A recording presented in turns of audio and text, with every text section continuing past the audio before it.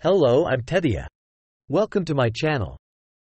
Scientists discovered planets even better for life than Earth. Out of all the planets in the universe, Earth is clearly the best for life, right? Wrong. Earth may be great, but scientists have discovered a few worlds that could be even better for life. Behold, KOI 5715.01. Most of the contenders on our superhabitable planet list aren't the ones you could visit anytime soon. They are very far away.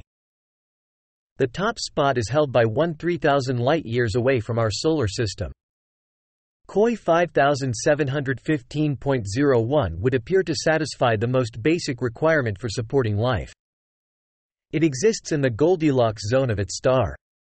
So conditions wouldn't be too hot or too cold for a key life-supporting ingredient to exist on its surface. Liquid water. But it would also check off many boxes to be considered superhabitable.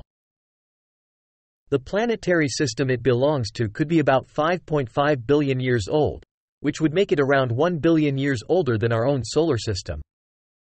And the planet would almost fit the size requirement. When looking for superhabitable worlds, scientists keep their eyes peeled for planets that have a mass up to 1.5 times that of our planet. And they should be about 10% larger too. This size difference would help the planet retain heat. And if its average temperature was about 5 degrees Celsius, 8 degrees Fahrenheit, higher than Earth's, this exoplanet could have even richer biodiversity.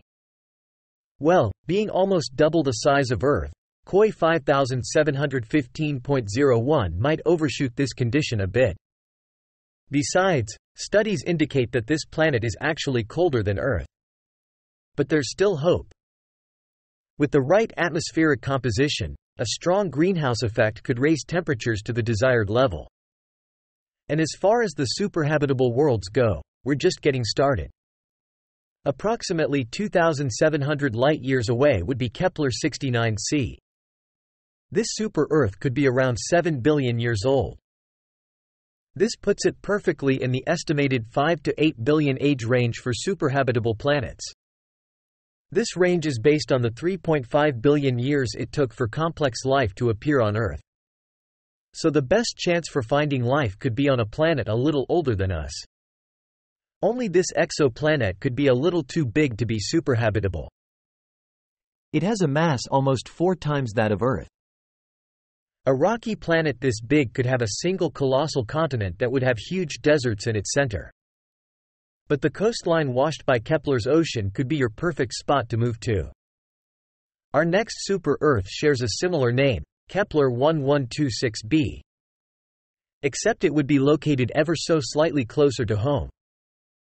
This planet is about 2,073 light-years away and belongs to a system that is 7.5 billion years old. It also orbits a yellow dwarf star much like our own.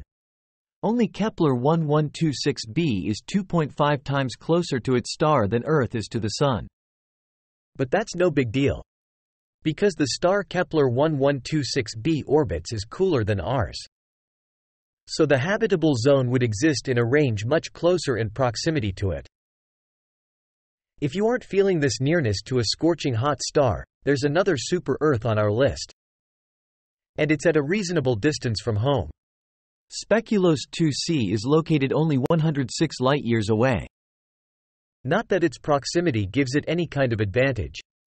It would still take you well over 200,000 years to travel to this super-Earth. And that's if you moved at the speed of NASA's Parker Solar Probe, the fastest probe ever launched. Speculos 2c does look promising, though. It's part of a system that is about 7 billion years old. It's about 40% larger than there's also potential for it being a rocky planet, just like ours. Despite the fact that it also exists in a habitable zone, its red dwarf star is still very small. It's only about 15% the size of our Sun. So this planet orbits around the star at a very close distance. This close distance could mean that Speculos 2c is tidally locked to its star. This super-Earth takes 8.5 days to make one full rotation on its axis, as well as one orbit around its star. That would leave one side of the planet in constant daylight, with the other in endless night. All this means that life could be possible in the Terminator Zone, the thin strip of land between these two sides. We just need to get a better look to find out for sure.